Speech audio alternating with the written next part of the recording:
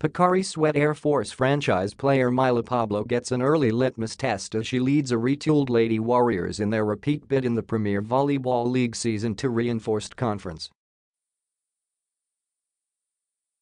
The Lady Warriors will take on back-to-back win-seeking PayMaya on Saturday at the People's Gym in Tuguegarao.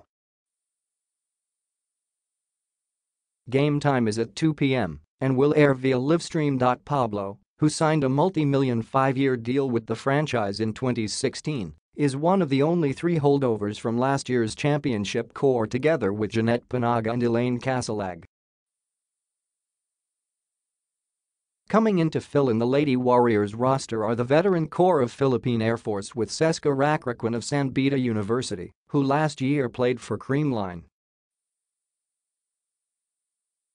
Pocari Sweat tapped the services of Americans Madelaine and Love as reinforcements.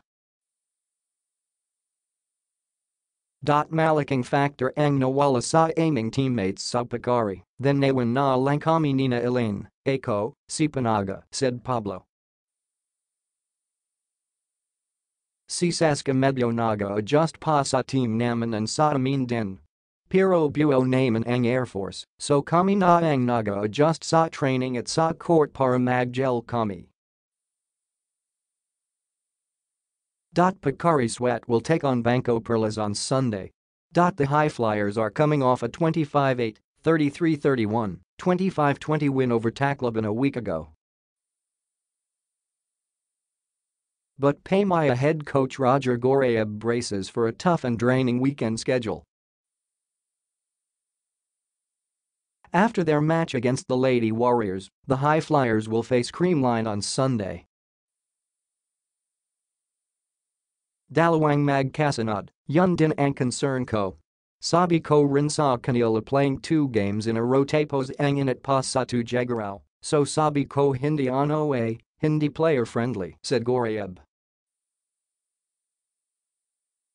Dun kasi alam naman natin ang temperature tapos maglalaro ka dalawang sunod na araw, but andito kami we'd just have to follow kung ano man ang ano dun as ano he added. Gretzel Sultans, Selen Domingo, Jarili Malabanan and imports Shelby Sullivan and Tess Roundtree banner PayMaya.